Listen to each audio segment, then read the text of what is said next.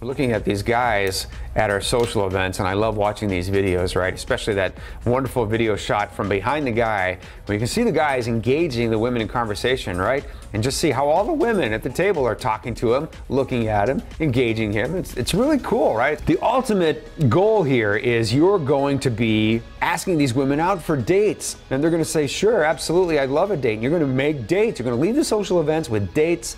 And it's wonderful to have dates. That's the whole reason you're doing this, because you want to go abroad, you want to meet women in a comfortable environment, have some great dates, create a romantic spark, and you want that to culminate in the creation of a relationship that you're really excited about and happy to be in. So those first dates are really, really critical. And I think it's important to talk about, we're going to talk about 3 first date best practices to ensure that you get a second date. Number 1, I'm telling you guys, have a little bit of style. For the love of God, have a little bit of style. If you have a sense of style, if you have just a little bit of a sense of style, the women are going to notice that and they're going to like it. Very simple things, guys. I'm not talking about spending a ton of money here, but I am talking about putting some effort into your appearance. Show up for your date with a little bit of style, maybe some killer style. She will definitely notice that, like that, appreciate it. I promise you. It's important for you on your date. Step number 2, you choose the date venue. You choose where you're going for your date. Women like a man to show initiative. Most of the time the women want you to choose the restaurant, and they want to see what restaurant you choose. They want to see what environment you want to have a date in. So just ask our staff, I need a few date options. And if you have a chance, guys, maybe take your interpreter for lunch, or you and a tour mate, go for a quick lunch. Go check the place out a little bit. Go have lunch, familiarize yourself with the menu, and get comfortable with that environment so that you can invite her to this restaurant and you're already somewhat familiar with it by the time you get there for your first date. Choose the venue, choose carefully so you don't overspend, but definitely choose something that's romantic. This is your first date. You want to leave a good impression. And here's number 3. Now I'll tell you what, we're going to spend a little time on number 3.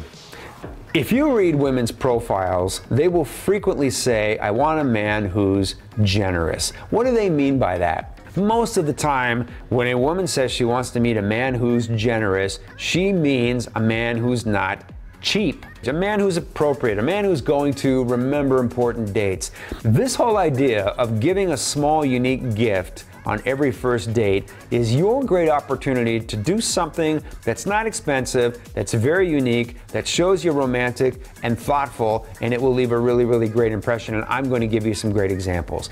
I'm talking about very nice chocolate. You can certainly give very nice chocolate to a girl on a date. She'll appreciate that. I was shopping today and I saw this chocolate. I hope you like chocolate. It could be something really unique. I'm not talking about run-of-the-mill chocolate. I'm talking about something that's very unique and beautiful. A perfume sample collection is a great first gift for somebody you're really excited about. A Marc Jacobs, for example, or something similar to that. And you've got a particular brand of perfume. You can find all over the place in airports, quite frankly, in duty free. They have them all the time. These collections of smaller bottles of perfume from one brand, all packaged together, would be a really nice gift for her. Very unique flowers. We'll talk about that. I think a gift card, a small gift card, maybe in a nice box, is a great idea. I'll give you an example of that in a moment as well.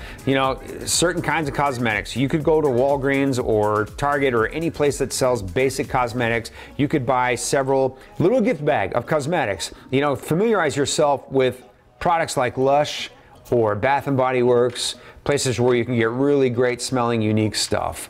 And a few gift bags, and a few particular kinds of lotion or simple sweet perfume. Who wouldn't appreciate that, right? All of those things are what women want in a guy when they date internationally. Can you do all of that? Some of you, if you're not comfortable with the suggestions, do your own thing, man. But I'm telling you, if you follow those 3 things, whoever you are, whatever your background is, those 3 things are going to get you a second date if you follow them, right? I hope that's useful and helpful to you guys. Check out our website at If you enjoyed this video, be sure to give us a thumbs up and subscribe to our channel. Then click on the notice bell to get notified every time we add something new.